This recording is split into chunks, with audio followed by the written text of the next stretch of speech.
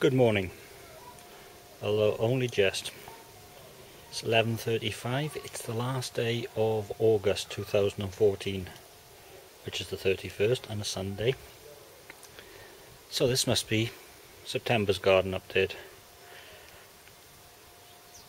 And the sun's come out. August was mainly summer.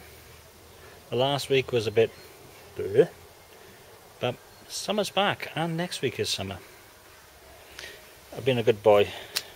I have mowed the lawn in advance of this.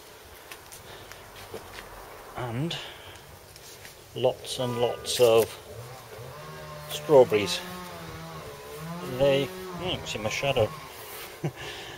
They may not be as nice as the comes and goes in June variety, but they'll be here till the frost arrives. And finally, tomatoes, which are tomato coloured. Pepper, well, it did get a bit cold in the week, so I think it'll recover. More tomatoes. 2 rows left of earlies. You can see what I've been digging along there, so they're going to come up. All the onions are done. Done. They need lifting. They'll probably be lifted. I might start today. Who knows? And getting ready for next year's summer onions. A new pot. Summer onions have been ordered. Should be here soon.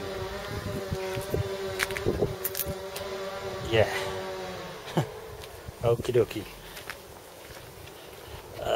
Most of the compost will be this stuff that I used for the earlies with some onion feed. So that's the garden.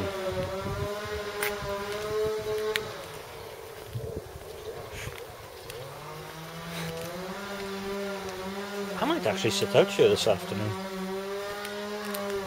And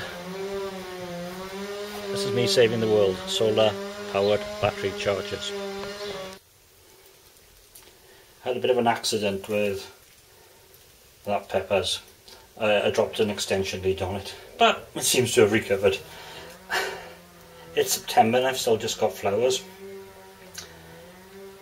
Yeah, 2014, the odd year. And these are the red spring onions that are around the back of the house. Leaves, I suppose you call them, haven't gone all floppy and whatever, so I'm going to start to pick them. Could be a bit of tea happening this afternoon with this.